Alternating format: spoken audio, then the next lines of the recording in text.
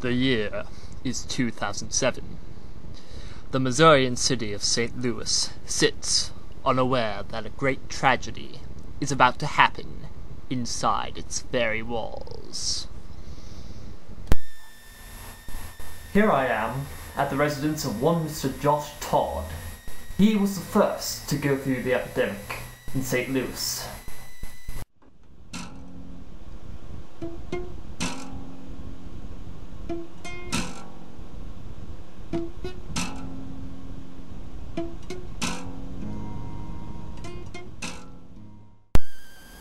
Oh yeah, well, actually I'm not too surprised. I mean, this isn't the first time things in my house have tried to kill me. It's not. Oh yeah, these frogs over here. Dish towels for one. Few dirty socks. Got attacked by my pot yesterday.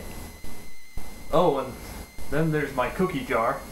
Can't even get my snickerdoodles out anymore. Oh God! At first, it appeared to be a minor incident. But then it was repeated at the Davis house.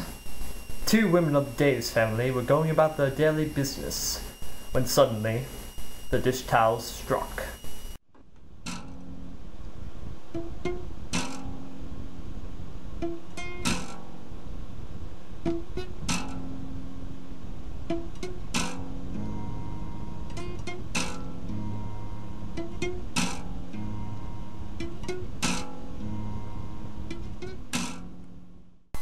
Oh, it was horrible.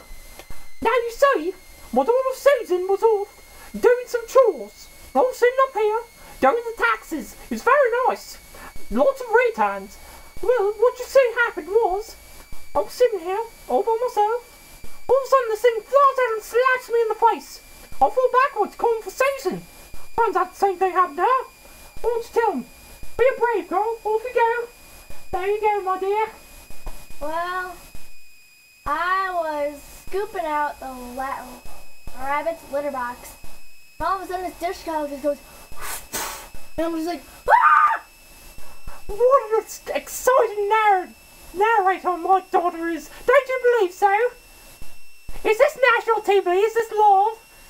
Through these cases, it's hard to tell whether this is just a minor hit or a full-blown epidemic on the way.